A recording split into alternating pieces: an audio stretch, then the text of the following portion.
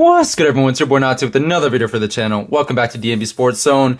And if you don't already know this, over the last 2.5 years in the DMV Sports YouTube community, I am one of, if not the biggest Jonathan Allen fans. And I'm absolutely stoked that he finally got selected onto the NFL Top 100 player list, a list that is chosen entirely by the players themselves. He was selected as the 88th best player in the NFL.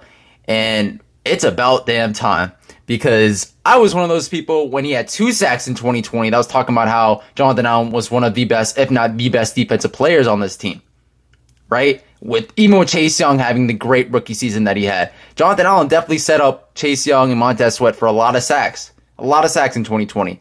And when Chase Young went down in 2021, and even when Chase Young was inefficient to the tune of 1.5 sacks through 9 games in 2021, Jonathan Allen stepped up, and he was the guy that was the main sack getter, right? He was the guy that was commanding all the attention over really the last 2 years when it comes to offensive lines and him really collapsing the pocket. I'm just super excited for this man, bro. Like, obviously, his stats in 2021 were really great. 9 sacks, 62 total tackles, 10 tackles for loss, 30 quarterback hits, an 84.9 PFF grade, which ranked 3rd among all interior defensive tackles in the entire NFL, and a 90.9 pass rushing grade, which only trailed the legendary Aaron Donald, who is future first ballot Hall of Famer. We saw what he did for the Rams against the Bengals in the Super Bowl. So Jonathan Allen's legit, bro. He's a legit defensive player in this league. And for as much as fans want to hate on him, for as much as fans like to talk about how, oh, he gets a sack every now and then, but then completely disappears in games, Jonathan Allen consistently forces pressure upon opposing offensive lines, and he's just been a great player for us ever since really came out of Bama in 2017, right? But especially over the last couple of years, his pass rushing grade have leveled up every single year, and obviously last year was the elite year, right? The 9 sacks plus the pass rushing consistent throughout the season. And yeah, of course, Jonathan Allen's also from the DMV, right? Which contributes to my love for him.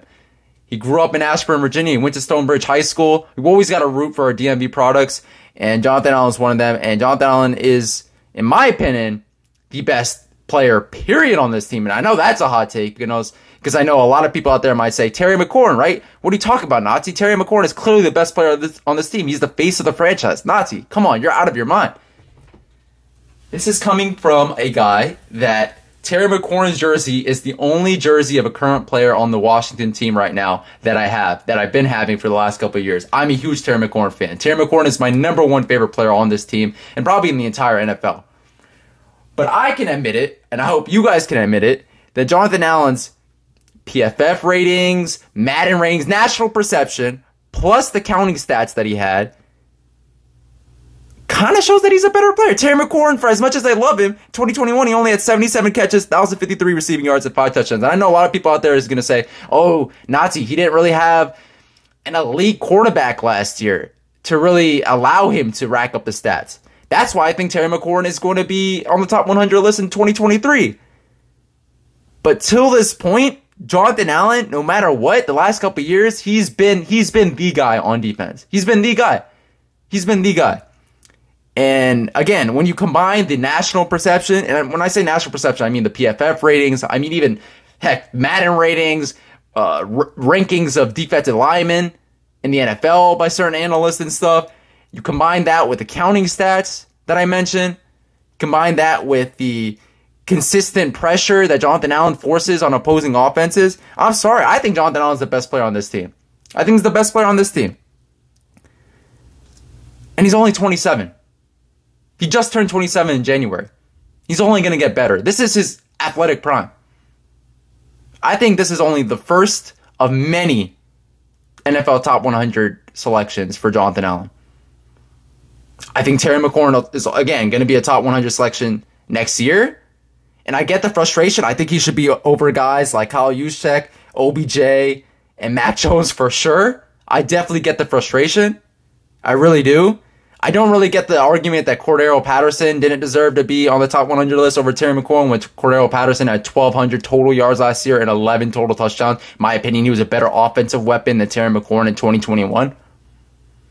But I do get the argument that Terry McLaurin should have been on the list. Nonetheless, Jonathan Allen, to me, is the better player.